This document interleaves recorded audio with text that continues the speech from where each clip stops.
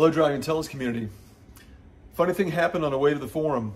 So this past weekend, I went up and back to North Carolina, 120 miles each way. On the way back, I actually posted in my community forum section on this channel that I had hit 260,000 miles, original engine, original transmission, bragging about it. Got home and parked it flawlessly. I'm using some ethanol-free fuel lately, so I'm actually getting much better fuel economy, so stay tuned for a video on that. Get back in the vehicle to run some errands. About 2 hours later, no third, no fourth gear. I didn't do anything crazy, didn't tow anything. It was, like I said, was driving perfectly. So this video is going to talk about what I need to do. It's likely I'm going to have to do a full rebuild. Unfortunately, if you've seen it in previous videos, I've actually got a transmission, another 4R70W that I bought for 50 bucks that I already tore apart. It's time to put a new one back together. First time I've ever done it. So we're going to see how this goes. Anyway, let's see what the potential resolutions are, and then we'll go from there. Old girl's on the lift, ready for me to do some work. There are 3 possibilities for no third, no fourth that I've investigated through Drive My Own Intelligence. Number 1, shift solenoids.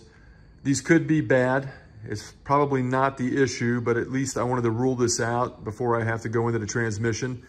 This is easy to change. I'll show that in this video. I had an extra one laying around that I know works, so I'll rule this out, number 1.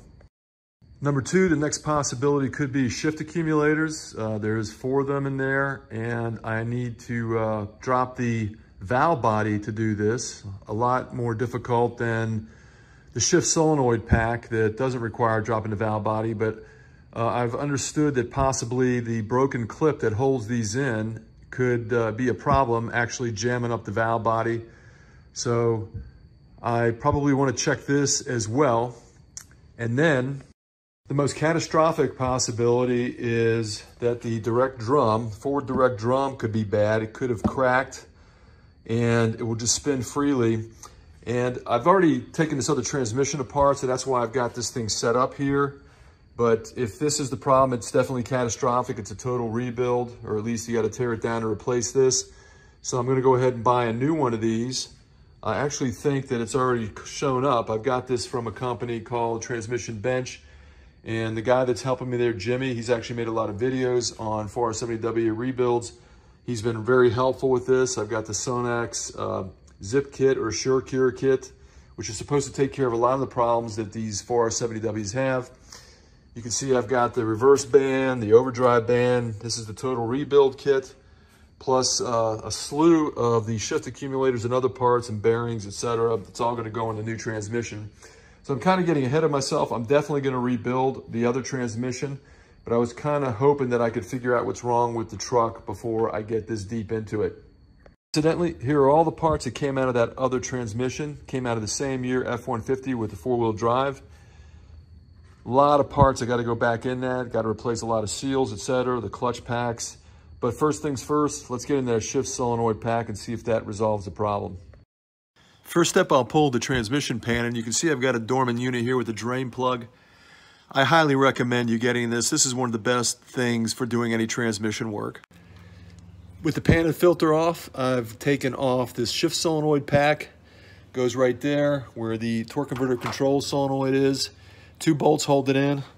I've got the old Ford unit that was not bad when I replaced the other one.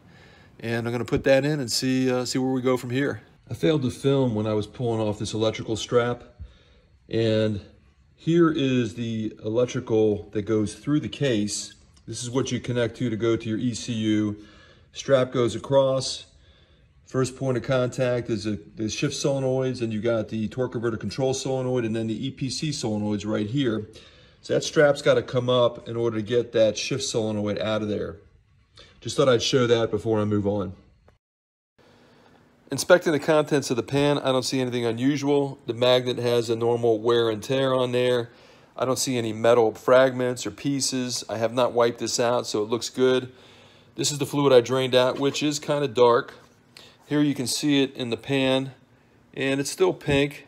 Probably could stand to be changed, but I don't get the impression that it's been burnt or it's burning. It doesn't smell like it's burning, so crossing my fingers that the shift solenoid is the issue.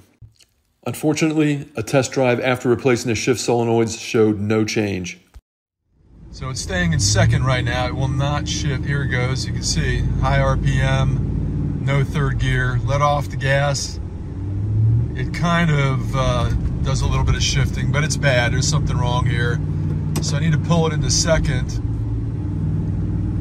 to get me up this hill without letting the transmission slip too much and get that transmission temperature up too high.